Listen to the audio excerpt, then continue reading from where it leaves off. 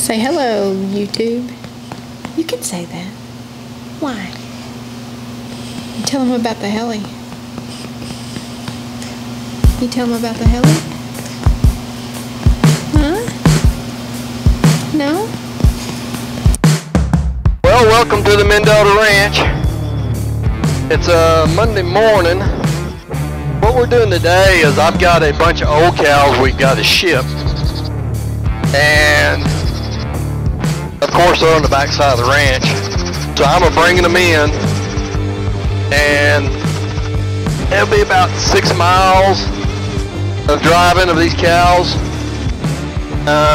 There's just 100 head of these cows, but I've been gathering bulls and throwing bulls in at the same time.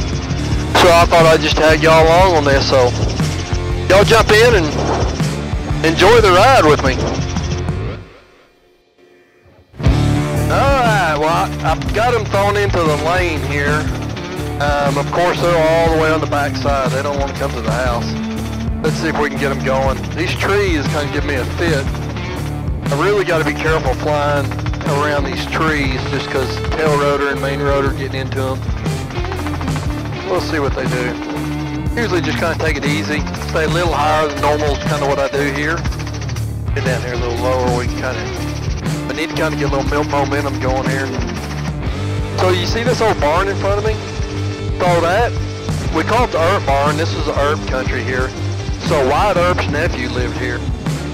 He was a goat farmer, and that barn is set up to like milk goats and stuff like that.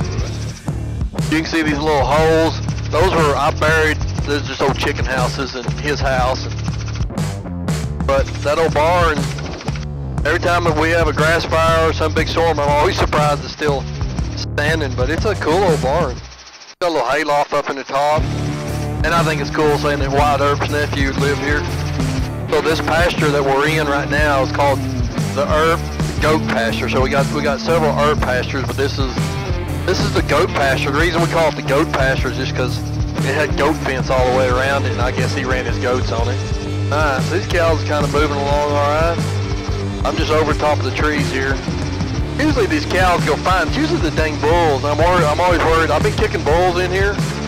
Now I've got some older bulls I might have to come back horseback and get. There's a couple of bulls there on the bottom. I sure hope this one bull right here in the back, I hope he keeps going. The other day I come over here to get him a horseback to get him out. I did get him out of this one pasture, but he would just get in the brush. Of course I was horseback riding one of my colts. And then you kind of get, it's a one way in, one way out deal, and then he gets you in there and you try to push him out and then he runs over you. So it wasn't much fun. So I'm hoping that bull will just keep on running. I don't know, we'll see. I'd say the odds is slim to none, but he's still moving.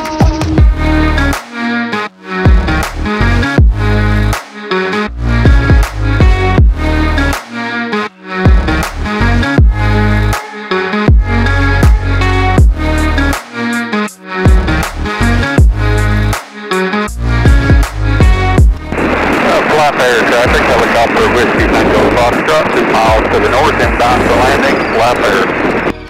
What are you doing, Eddie? Are you getting an annual? We'll just get the oil filter changed or something. That's crazy. Well, good luck. So, I don't know if you just heard that on the radio. That's my brother Eddie. He's an airplane pilot, big time airplane guy, but he's also a helicopter pilot. So he's got an R-22, and it sounded like he was taking it out to the mechanic shop. The cows are in about 1,000, 1,200 acre pasture, and normally, you know, I catch a horse about every day, so this isn't very western in doing it with a helicopter, but the cows handle good, and I do it all by myself.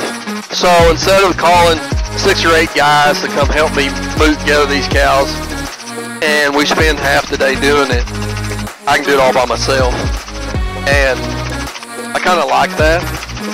You know, I'm over 50 years old, so I've done my cowboying. I know how it is to trot around and be a cowboy, or act like a cowboy, and I still do it. I still ride a horse every day. If you think flying a helicopter is not fun, there's something wrong with you. So I'm out here just hogging all the fun, essentially what I'm doing.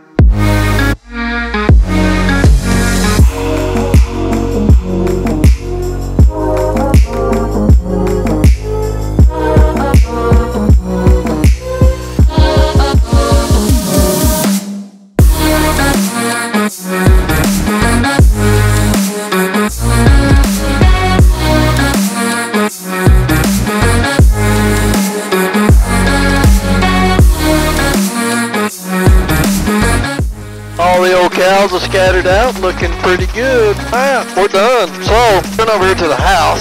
I want to show you my van. Let's do an update on my van with the rotary coil wrap and all that cool stuff all over it.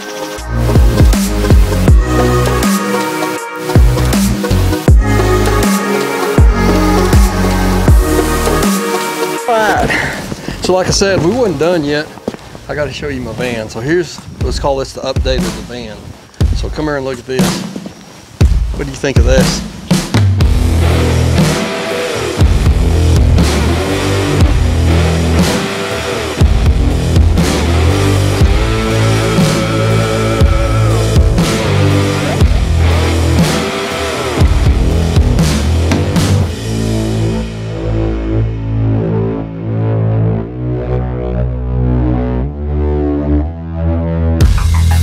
This is the van that we looked at before, and I told you we were going to do the wrap. So here's the wrap that I designed along with the company that helped me wrap it out of Lubbock. So what we did is we took some pictures of us shooting out of helicopters. These are some guys, we had to keep their faces covered, but they made good models. I think it's just cool as crap. Got the rotary coil. And for y'all that don't know what the rotary coil is, so essentially what we do, besides, it's a course that we take in a helicopter where you get in the helicopter, 2 shooters and guns, and we've got a course that's 50 miles long, 100 plus targets, takes well over 300 rounds to get through the whole range. And I train people how to shoot out of the helicopter, reverse leads, stuff like that. And so we do like all the tier 1 guys. Well, not all of them, you know, we do a lot of military tier 1 guys, a lot of foreign police. For some reason, U.S. police hadn't jumped on board yet. We're hoping they'll come soon.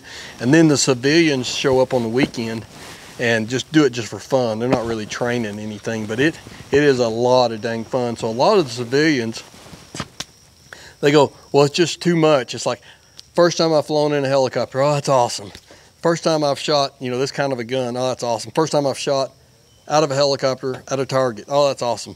I've never flown a helicopter in and out of canyons and through all that, and so it's just sensory overload for them. So anyway, so it's kind of a fun deal. We stay busy doing it. It's something we can do on the ranch. You know, it's scattered over 11,000 acres.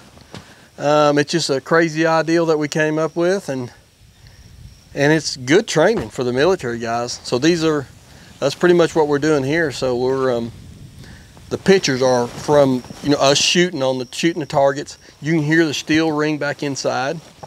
But anyways, this van, when I first bought it, we were driving along and it was windy. And I thought, this is like driving a billboard. I mean, it wasn't bad, but it was blowing around. And I thought, well, shoot, there you go. There's your tax write-off right there. A driving billboard. So rotary coil's got my Instagram, my YouTube. Remember, if you're watching me on YouTube, subscribe. YouTube hates me, so go ahead and subscribe. So just to give me some more followers, some more subscribers. And looky here, oh my God, I finally got a spare tire holder and ladder from, I think it's called Al Engineering. It is a cool son of a gun. I've ordered some more stuff from them. I've got my fuel tank holders, which they're not here right here. I bought the new one that mounts here, so I'm gonna mount my fuel tanks here. Everything else is the same. I talked about upping my solar panels. I think I'm down on that. I think what I'm gonna do now is go lithium. I'm looking at maybe adding an alternator and the lithium batteries, just so I can run air conditioner and everything off the lithium batteries with a better inverter instead of using a generator. So I need a little help with that. So if any of you guys out there on YouTube that know more about lithium batteries and the inverters with the alternator, that's affordable. So the ones I've seen are like 15, 20,000. I'm out on that. There's got to be a cheaper way to do it, but maybe not. I don't know. So that's where I'm at with this. But anyways, let me know what you think about my wrap. I think it's cool as hell. And then one other thing on the inside, we've got to install our gun racks where we can, it's kind of like a gun safe, but it's made for a vehicle, so we can lock our guns in there. So You know, nowadays when you're traveling, if you're not traveling with a gun, you're crazy. So yeah, so that's about it. Everything else inside is ready to go. Just the gun racks, and we'll have those things mounted before you know it. And if I can go with the lithium batteries, somebody help me out with that, I'm good. But let me know what you think about this. I don't know what they're gonna think when I pull into some campsite with this, but I really don't care. I think it's cool as hell. All right, don't forget to follow me on Instagram, subscribe, like, do all the good stuff I need to get more followers. All right, thanks for coming along. I hope you enjoyed the cow chasing today, and we got more coming. All right, see you.